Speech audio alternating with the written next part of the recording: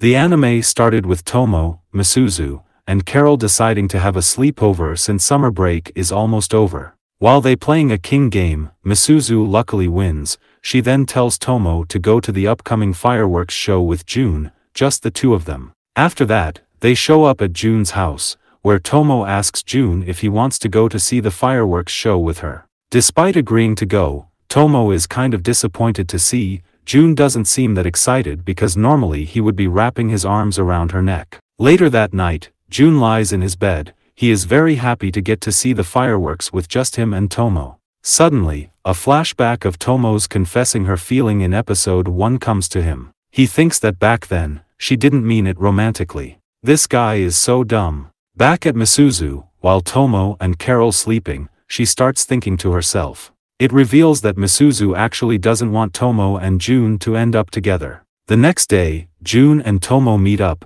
June is stunned to see how beautiful Tomo looks in her yukata. Having attended several festivals together, the local vendors remember the pair. Still, they are also shocked to see Tomo actually dressed up, especially when she's got a reputation for being the stall-destroying demon of the summer festival. Despite wearing yukata, Tomo still manages to win all of the game and get all of the rewards. She just makes them run out of business. At the same time, Misuzu, Carol, and Misaki are also attending the festival together. Misuzu asks Carol and Misaki, why are they holding hands so naturally? Misaki replies by saying that in a festival like this, if he doesn't, he will lose Carol in a minute, which is understandable. Back at Tomo, after accidentally bumping into some guys, the guy begins to hitting on her. June swoops in, placing his arm around her shoulder, and effortlessly take Tomo away. However, June apologizes when she tries to thank him, saying he knows Tomo could have handled it herself. Hearing that, Tomo is angry and punches June in the back of his head. She explains to June that despite being strong, she cannot handle every situation independently. She forces June to allow her to thank him again, seeing her bowing sincerely, catching June off guard. Just before the fireworks start, Tomo plans to tell June how she feels about him. She thinks that this is her only chance since June started to see her as a girl now.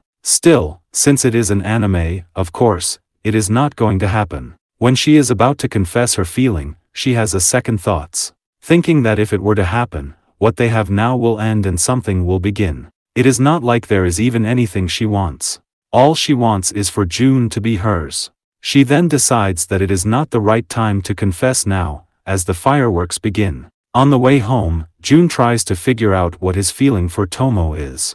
But after seeing Tomo smile, saying let's do this again, June knows for sure that he can't have a real punching match with Tomo ever again. At school, Tomo tells Carol and Misuzu that June is starting to be careful around her lately. He used to greet her by wrapping his arms around her neck, but now he only uses his pinky. While Tomo walked off, wondering what she's going to do, Carol then tells Misuzu that the relationship between Tomo and June is starting to change, just like Misuzu planned. Instead of happy, Misuzu looks kind of sad and she tells Carol to shut up. Still trying to get back at Tomo, the blonde guy and his friends who were beaten up by June in episode 4, approach Misuzu. While her cold personality intimidates them, they do not back down. They grab her arm trying to drag her with them. Suddenly, Carol appears.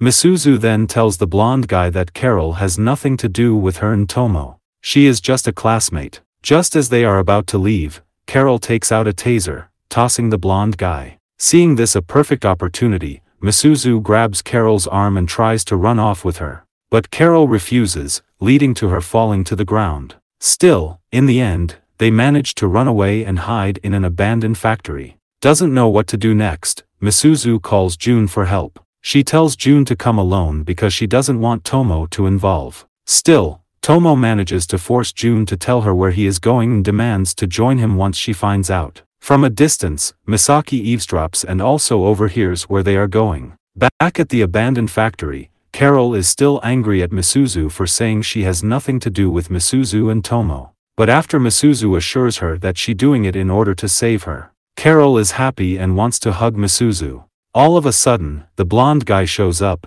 Before he can do anything, Tomo is already behind him. She then grabs his head and tells him that she is dying to see him before inviting him to go outside. At the same time, June begins taking on the remaining guy. Seeing Tomo and June taking on the guys, Misaki starts to search for Carol and Misuzu. He accidentally stumbles upon Carol, undressed from changing out of her dirt-soiled clothes.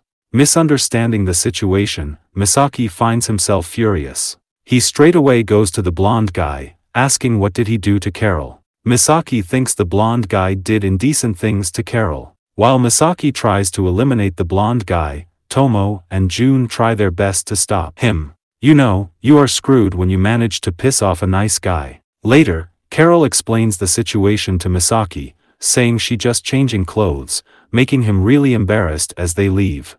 Misuzu then tells Tomo and June to go home first since she has something to talk to the guys.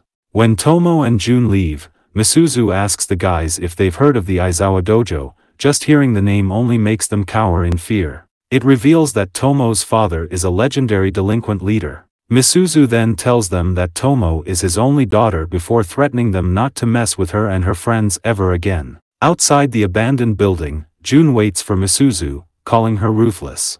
Misuzu asks June why he's still waiting for her, to which he replies that because Misuzu is still a girl. The episode ended with Tomo fearing that she may have ruined her progress with June after losing her cool and acting like a savage again, but after seeing June, touching her shoulder gently like how a guy should touch a girl, Tomo is happy and starts running off saying that perfect. If you come this far, please consider liking and subscribing for more videos like this. Thank